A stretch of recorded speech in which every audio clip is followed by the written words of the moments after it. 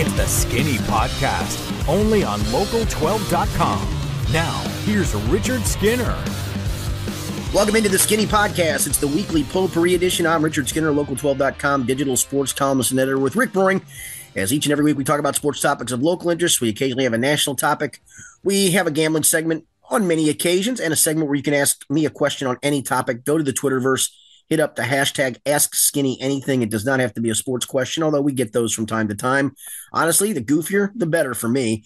Rick, I have enjoyed this NCAA tournament immensely, other than watching guys jump at jump shooters and foul them beyond the three-point arc. It's making me crazy as a coach, but I guess it is what it is. But I got to tell you, this tournament we all thought going in was going to be crazy and weird things were going to happen, and it really has not disappointed whatsoever. Yeah, I hate to be prisoner of the moment guy. I always try to avoid that. But seriously, is this not one of the more memorable, exciting, upset-filled tournaments in recent history? I mean, I feel like we almost say that every year, but this one really feels a little different to me. It's been crazy since the start. Well, I mean, you see a 16 win, a 15 win, a 13 in Furman win, a 14 in Kennesaw scare the daylights out of Xavier. So yes, I think it has been. I think that speaks for itself. A year ago, I believe I've read the average win margin for number one seeds was over 25 points in the first round. Yeah. This year, you had a 16 seed pull off the upset. And we're going to talk about the NKU game here in a second. Right. You had another 16-1 game that was very good till the final minutes. Yeah, no, right. Yeah. I mean, that's going to the fact that 16 beat a 1 is going to skew the margin completely. But no, I mean, it has been fun to watch. Big moments. It really has been. I mean, it has been one of the best ones I've seen in a long time. And I go back way further than you go back. All right, let's get into the local teams in action. Xavier, of course, is on to the Sweet 16 for the first time since 2017. They beat Kennesaw State 72-67 in that first round game you were talking about, where they struggled mightily for about 32 minutes or so, and then poured it on a team that just wasn't as talented as them.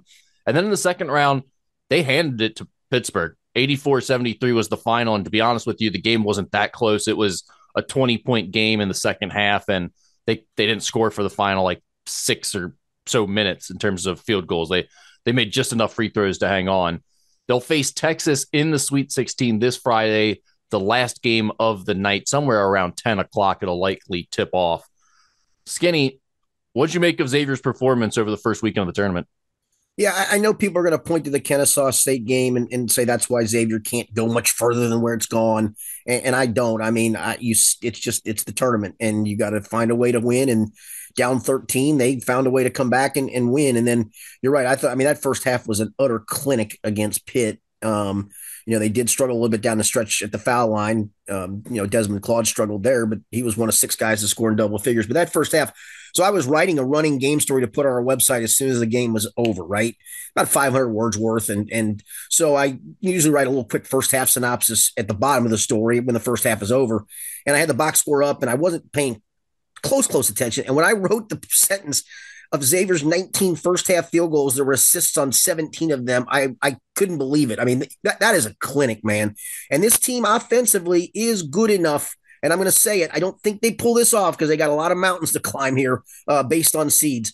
This team offensively is good enough to win this thing. We've been talking all year about what are the expectations for this team? What is their upside in terms of making a tournament run? And I have stuck to, I think they can be a second weekend team. They have now proven that they're into the Sweet 16. I think there's no doubt they have an opportunity to win this Texas game. I don't think they're going to be favored. I think it's going to be really difficult. It's a tough matchup for them, but it's not out of the realm of possibility that they win it. And then, I mean, it's going to be tough to pull off an Elite Eight win. It is any time you're there. And this year in their region, it's pretty chalky. So, I mean, you're likely to probably face Houston, I would think. And that's definitely not going to be easy for this Xavier team. So I wouldn't necessarily say I see them getting to a Final Four this year and certainly not winning it all. But to your point, the way they played against Creighton in the semifinals of the Big East tournament and the way they played against Pittsburgh in the second round of the NCAA tournament, that team right there, that's capable of beating anyone in the country. When they play like that offensively, they're moving the ball like that. They're making shots. Everyone's playing pretty well, aside from Sule Boom through the first 2 rounds. I want to ask you about him. But if they're playing like that, they can compete with anyone in the country. That's their A game, and it's good enough. Yeah, there's no question. And that's the point. I think offensively they are good enough, and they have done that with Sule Boom going through a little bit of a rut. Now, he had obviously a big second half when he scored all 14 of his points.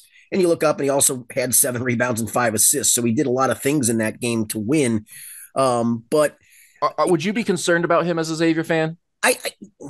No. I can't put my finger on why he's in the rut he's in offensively. I mean, could we argue it's minutes? Could we argue now that you're playing literally elite teams going forward that maybe it's why you see he was at UTEP, but I'm not buying that because he played in the Big East all year and excelled all season. Yeah, and long. Kennesaw State isn't that either, by the way. Yeah, right. Like, so no, right. And he really struggled against them. So it's like, is it something about the bright lights?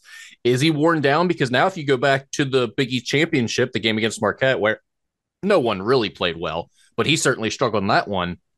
That's 3 straight games that were high leverage games where he's, I wouldn't say been a no-show, but he certainly struggled with his shot on the offensive end. Yeah, I just wonder, like, I've been asking Xavier fans about that since the win over Pittsburgh. Like, at some point, do you start worried about Sule, or is this just a couple game funk and he's been so good all year that it's amazing this team's been able to win without him, but you feel more like he's due than anything else? Yeah, and I think that's where I would go with it. I feel like more like he's due. I give him this. He doesn't lack for confidence. He doesn't stop looking to score and start and look to create. But at the same time, I didn't think he really forced anything. I think he kind of let that game come to him in the second half. And you look up, I mean, let's not forget again, he had 14 points and a half. I mean, that's pretty good production for a half of basketball, right? Well, and to your point, he filled up the stat sheet too. Like, if you don't look at his field goal attempts where he was like 2 for 13 or 3 for 13 or whatever it was, it looks like he had a good game. It's like 14, 7, 5, 2 or 3 steals, something like that. So yeah, I mean, to that point, he did end up putting up some numbers in the second half, and his points always get inflated at the end of the games because he becomes the designated free throw shooter when teams are fouling. Yeah, and he should be. He's a closer. And he hasn't been shaken in that regard at all. He was still clutch down the stretch, put the game away for him against Pittsburgh when they couldn't put the ball in the basket on the offensive end. He was able to step up and make some free throws. So it's not like he hasn't been a factor. It's not like he hasn't done some good things, but he definitely has not been himself on the offensive end. We had a couple of questions that were submitted for Ask Anything, but they were related directly to Xavier in this game. So I want to ask them to you now. Yeah. Ryan, our guy who chimes in all the time, he asked, if Xavier's in the Final Four, it's because of blank. Fill in that blank, Skinny. Well, that's a good one. If Xavier's in the Final Four, it's because of blank. I'll go with teamwork. Because I think that's a big part. The way they move the ball, they're hard to guard. Yeah, I'll go with teamwork. I know that sounds very cliche-ish and simple-minded, but I'm not sure what other answer I could give you for that. I can't say it's because of luck. I mean, it wouldn't be because of that. No, I'm going to go because of teamwork. They're hard to guard. When they're playing like they did against Pittsburgh, and again, I would throw that Creighton game in the semifinals of the Big East tournament in there too, as the same type of performance. I don't know exactly how to say it, and probably teamwork's just the best way to do a kind of all-encompassing term here, but you're right. There's something about the way they're moving the ball in those games where their offense is just so crisp and on point that's their path. I mean, no matter what, they have to play well defensively, they have to rebound, they have to do other things, but their path is beat an elite offense the rest of the way. If they can play at that level, move the ball at that level, and be that efficient, they've got a chance. And I think we've seen that. This isn't like a one-off. We've seen them do that a lot this season. They have so many people, and now that Jerome Hunter's giving them some real consistent offense. Yeah. Now maybe he doesn't do that against bigger front lines. I don't know, but he certainly has done it these 2 tournament games and been great in doing so. And that gives them another punch. And Desmond Claude, I know he didn't show confidence at the foul line down the stretch. He really didn't. But otherwise, I thought he showed a ton of confidence in these games. Agree. I mean, he played 31 minutes in that game against Pittsburgh, had some great moments in it. I thought it was one of his better games aside from Obviously, he struggled, missed 5 free throws in the clutch minutes there at the end. So that's a freshman in the tournament. He's going to make some mistakes. You can live with that if he gives you 31 minutes of good defense and playing confidently on the offensive end. The second question that came through, Skinny, was with Xavier being the second